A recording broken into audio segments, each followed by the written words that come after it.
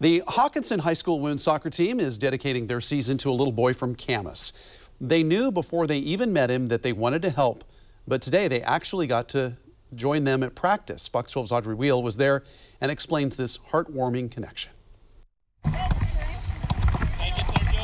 It takes purpose to bring a team together. Be on your toes! A common goal, a reason to win, and a reason to practice. And sometimes the greatest purpose comes in helping others.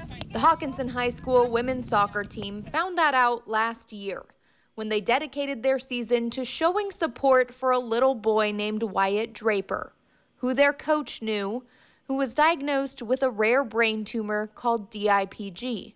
Sadly, he passed away last winter, but he left a lasting impression. We realized that we wanted to do it again, and this time we wanted to help support the family a lot more financially as well. Coincidentally, one of the players happened to know another little boy with the same exact tumor.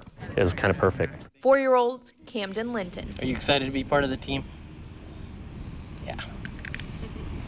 Say we love you guys.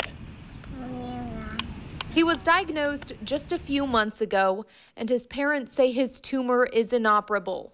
He's done with radiation, and they're looking into clinical trials. So this Hockinson season is dedicated to him. It's been bittersweet. It's been an amazing journey as you meet and make new friends. We've been just super impressed with the outpouring of love and support for our family.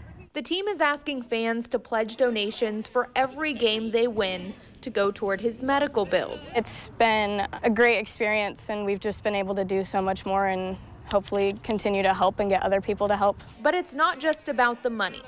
It's also about communities coming together and bringing joy in a difficult time.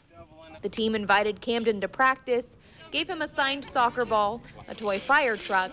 Oh my goodness, you don't have that one. And spent the afternoon hanging out with him. For a 4-year-old, this is what it's all about, spending time out in the grass and kicking balls around, and it's been good to see him active again.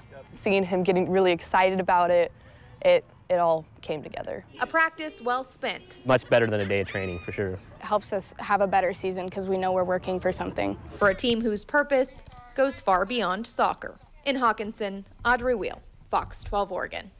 And for anybody interested in donating through the team or directly to the Lintons, we have all that information on our website, kptv.com.